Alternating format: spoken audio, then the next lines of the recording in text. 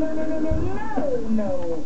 I just wanted to give you a ride home, period. That was it. Oh, man, I'm sorry. I couldn't have misread everything. Oh, yes, you did. What about the signals you were sending me? What signals? Well, you didn't want to tell your husband about me asking you out at the gym. You jumped at the chance to take me home. I did. You checked out my butt. I'm not. You did so.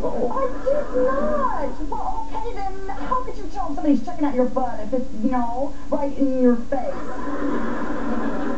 Well, because I saw your reflection in the window because I was checking you out. Well, you had no business checking out a reflection in a married woman's window. I know. Look, I'm sorry. I feel like an idiot. Believe me, tomorrow everything's going to be strictly business. No. I don't think there should be a tomorrow. What do you mean? I'm not going to feel comfortable having you finish this job. Well, who's going to install the rest of the granite? Well, I do happen to be married to Tim the Toolman Taylor.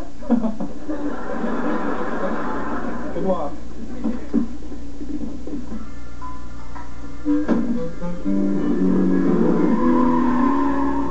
Hi. Why is Ian's truck still out? You said he was gone. Where is he? Ian's truck broke down and I gave him a ride home. Look at this. These beveled edges, you can't even see a seam. This guy's working. Right. You imagine what this will look like tomorrow? Pretty much the same. Why do you say something like that? I fired Ian. For a moment, I thought you said you fired my granite guy. I did. When I gave him a lift home, he came on to me. You fired the granite guy. Did you hear what I said? He came on to me. Did he have a nice outfit or something? He kissed me.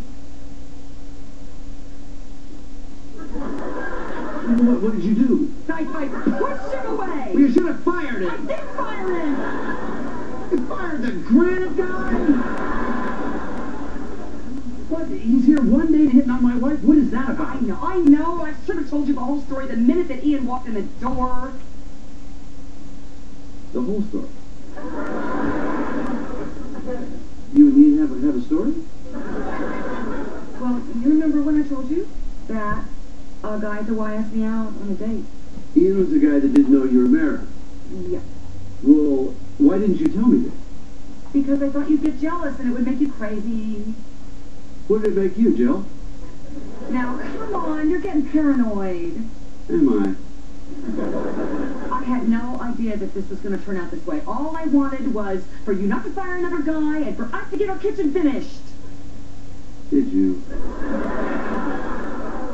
You secretly have the hots for the granite man. I don't have the hots for any man. Look, you know what I mean. Well, you probably have plenty of secrets from me. No, I don't. You always talk about trust conspiracies. You do something like this and you break it. I feel terrible and I'm sorry. Are you? Or maybe inside you're jumping for joy, huh? Maybe you and Ian are just spinning a web of twisted little lies. And I'm just your prawn.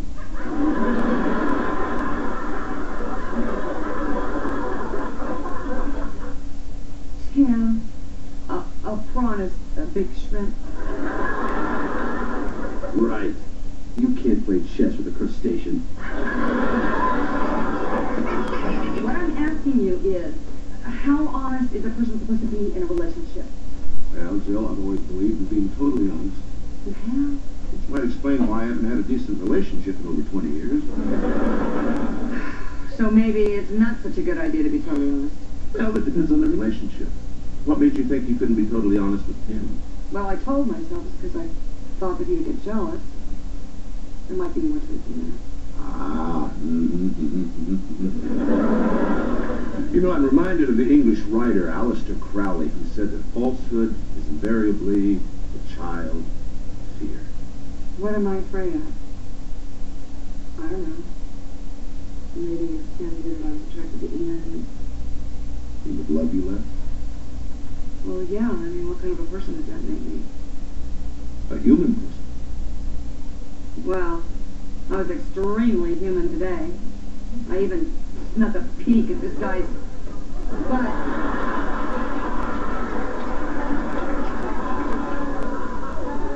Well, Jim, that's no big deal. If I had a nickel for every married woman at the library who checked out my butt, I could pay everybody's overdue fines.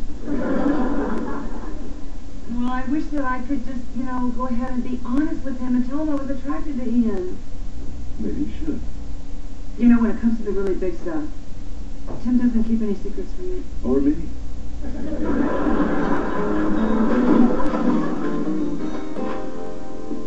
Yeah. I know, you're still mad at me. See the shine on this stuff? You're stud muffin. This is for 3 hours polishing this thing. Tim, I'm really sorry. I should have been more upfront with you about the whole thing. Yes, you should have. I want us to have a trusting marriage. But from now on, I'm going to try to be more honest with you about everything. You are? Yeah. About Ian. About Ian. You're really attracted to that guy? Initially or today? Any time since the dawn of civilization. Yeah. How attracted were you? Not attractive enough to even consider putting our marriage in jeopardy. But you're still attracted. Yes, I was. You've been attracted to other people? Yeah, but no one with his type of skills.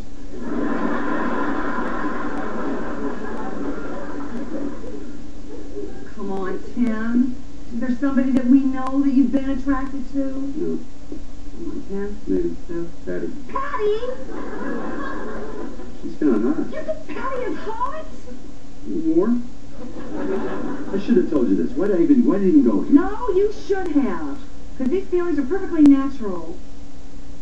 All that matters is that we are committed to each other.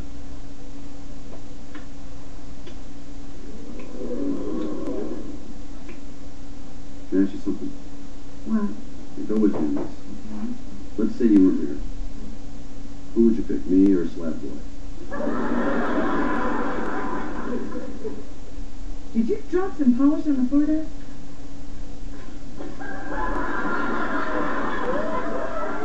I pick you. Would you?